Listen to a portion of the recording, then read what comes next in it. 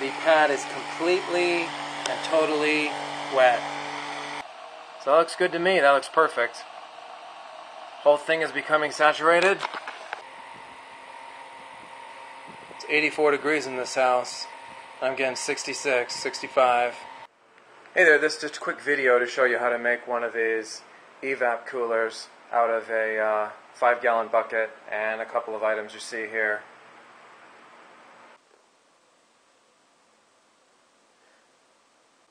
I'm going to start by filling the bucket with 2 gallons of water. So the first thing we're going to do is cut some holes in the side of the bucket, making sure that they're all well above the water line.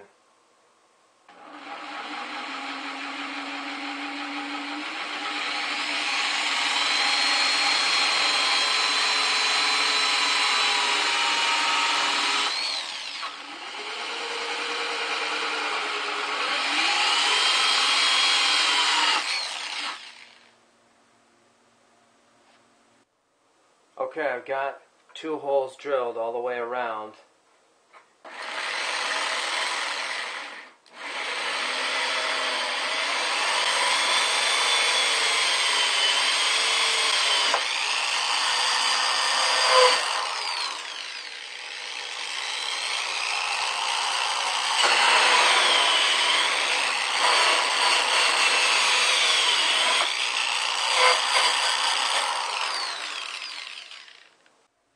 Okay, all the holes are drilled now.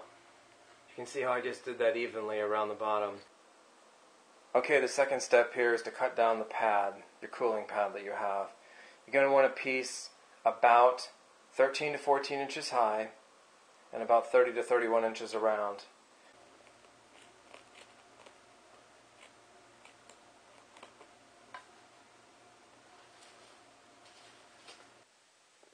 Okay, it's looking good now. I've got the holes all done. I've got the pad in there. That's 14 inches high by 31 inches around.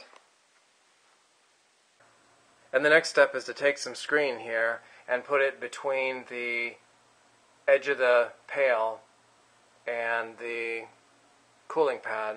You can use garden cloth too.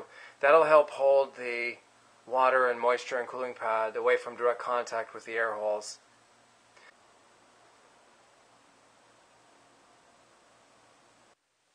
Okay, the next part is easier than it looks.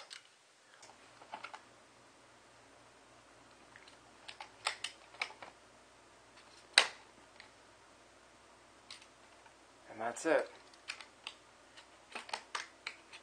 Almost a perfect cut. Now I'll just drop the fan in. That's exactly how I'm going to mount it, just like that. Okay, then the next step is you just drop the pump in the bottom, connect the aquarium tubing. Again, I'm using 1/4 inch, but you can use 3/8 or whatever you want. Go around one time, and then clamp the hose off at the end if you need to. Again, as far as how to turn this into a soaker hose, just a pin or a nail, go along the hose. So that looks good to me. That looks perfect. Whole thing is becoming saturated. And there's absolutely no water showing whatsoever on the edge of this tub. The pad is completely and totally wet. The soaker hose is working perfectly. I just did a double layer of regular window screen between the pad and the side of the 5-gallon bucket. And no water at all. It's been running a long time too. Okay, and here it is hooked up to the solar panel. You can see the cord right there. When you check down here, you can feel the suction evenly on all the areas. You can feel the air going in. And the fan's running nice and smooth. Right now it's 84 degrees in my house, very dry 84. So I'm hoping this will drop it at least 10, 15, 20 degrees, maybe more. It's 84 degrees in this house. I'm getting 66, 65. It's almost a 20-degree temperature drop.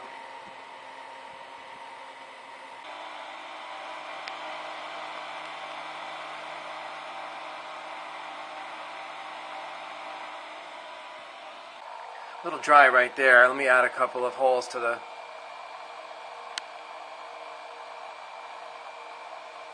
That's all you do. And it'll just dribble down into the pad now.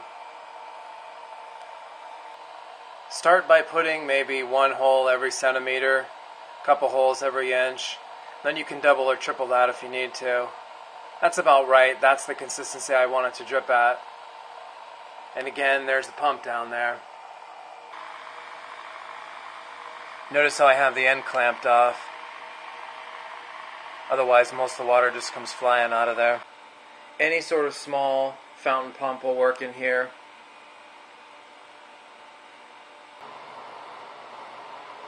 So I gotta say, I definitely recommend making one of these suckers. Really works well.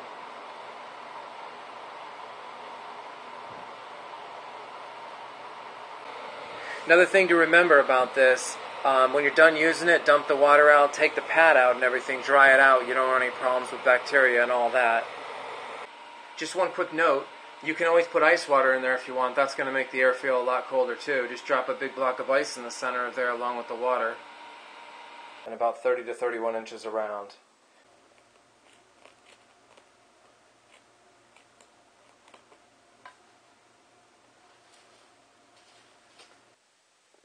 Okay, it's looking good now. I've got the holes all done. I've got the pad in there. That's 14 inches high by 31 inches around. And the next step is to take some screen here and put it between the edge of the pail and the cooling pad. You can use garden cloth too. That'll help hold the water and moisture and cooling pad away from direct contact with the air holes.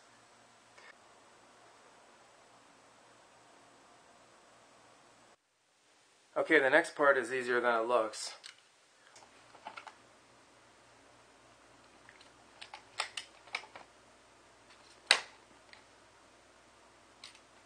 And that's it.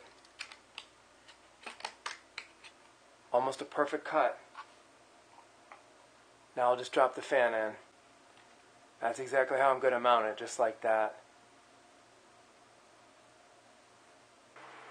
Okay, then the next step is you just drop the pump in the bottom, connect the aquarium tubing. Again, I'm using 1/4 inch, but you can use 3/8 or whatever you want. Go around one time, and then clamp the hose off at the end if you need to. Again, as far as how to turn this into a soaker hose, just a pin or a nail, go along the hose. So that looks good to me. That looks perfect. Whole thing is becoming saturated. And there's absolutely no water showing whatsoever on the edge of this tub.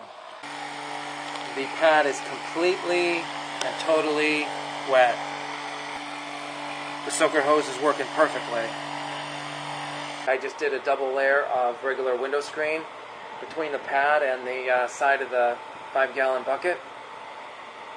And no water at all. It's been running a long time too. Okay, and here it is hooked up to the solar panel. You can see the cord right there. You check down here. You can feel the suction evenly on all the areas. You can feel the air going in. And the fan's running nice and smooth. Right now it's 84 degrees in my house. Very dry 84.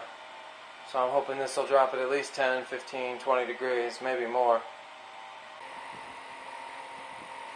It's 84 degrees in this house. I'm getting 66, 65. It's almost a 20 degree temperature drop.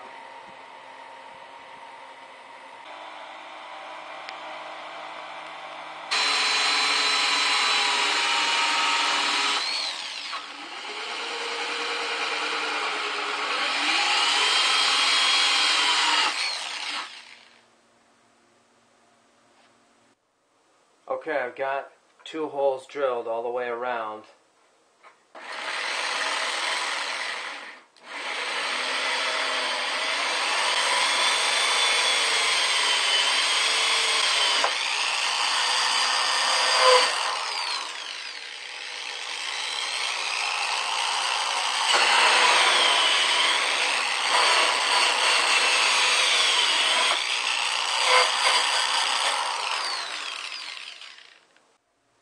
Okay, all the holes are drilled now.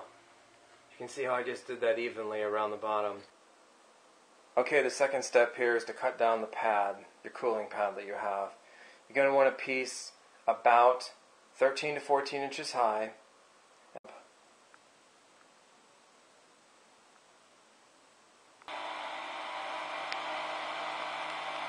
The pad is completely and totally wet. So that looks good to me. That looks perfect. Whole thing is becoming saturated. It's 84 degrees in this house. I'm getting 66, 65. Hey there, this is just a quick video to show you how to make one of these Evap coolers out of a 5-gallon bucket and a couple of items you see here.